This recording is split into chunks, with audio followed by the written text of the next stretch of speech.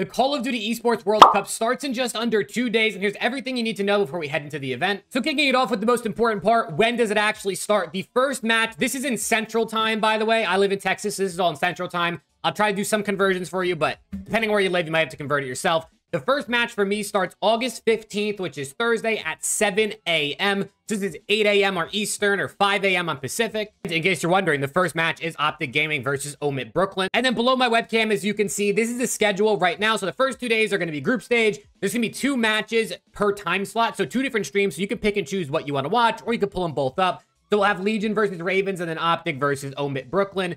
You can see each slot here. I won't read every single team, but there's going to be a total of 12 matches on day number 1, as you can see here, starting from 7 a.m. on the 15th, and the last match starting at 14:30, aka 2:30. And then the same thing will happen on the 16th. And then following that, we will go into our quarterfinals and then our semifinals and grand finals. But you might be wondering, what is the format, right? So this format is going to be 4 groups of 4 teams. It's a best of 5 GSL format, which I'll show you in a second. The top 2 advancing of each group, and then it's a best of 5 single elim in the playoffs and a best of 7 grand final. So it is not a double elim bracket, it's a single elim bracket. Once you make that out of group stage, if you lose once, you're completely out. But what is a GSL format? For those that don't know, as you can see here, let me zoom in real quick. This is what a GSL format is. So essentially, best way to look at it, it's literally a double elimination bracket with only 4 teams. You're gonna have 4 teams, right? The winner of the first 2 games will play each other. The losers will play each other. The loser of the first 2 games are eliminated. The winner of the first 2 games goes up, right? And then you have a tiebreaker at the end, both teams which are 1-1. The winner of this final game will move up. So essentially, the team that goes 2-0 will advance, and the team that goes 2-1 will advance. So it's not your traditional group stage where you see in like the World Cup for soccer where everyone plays each other once. It's actually just going to be straight up, kind of like its own little mini double elimination bracket. For those wondering, if you don't already know, here are your groups. Group A is Omit, OPTIC, Carolina Ravens, and Las Vegas Legion. Group B is the Vancouver Surge, recently rebranded, obviously. Cloud9, which is New York Subliners. G2, which is Minnesota Rocker. And then Gentle Mates, which is Bance's team. Group C is the Stallions, aka FAZE Black. Boston Breach, who really knows what's going on with them, right? Team Heretics, which is Miami Heretics, and the Toronto Ultra. Then Group D is 100T, aka LA Thieves, Lure, Team Falcons, and Atlanta FaZe. And if you want to see schedules and stuff like that, you can come on this website, you can click on whatever group it is you're looking for, and you can kind of see their schedules.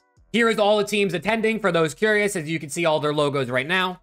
And this is going to be available to watch on all different platforms. You can watch this on Twitch, YouTube, and TikTok. I'm going to be watch partying this on my YouTube and Twitch. So if you're watching this video, make sure you're subbed and come check out the watch party. It's going to be a lot of fun. It's going to be 2 games to watch per time slot, like I said. So we're kind of going to get to pick and choose what games we want to watch, right? We can't obviously watch both these games at once.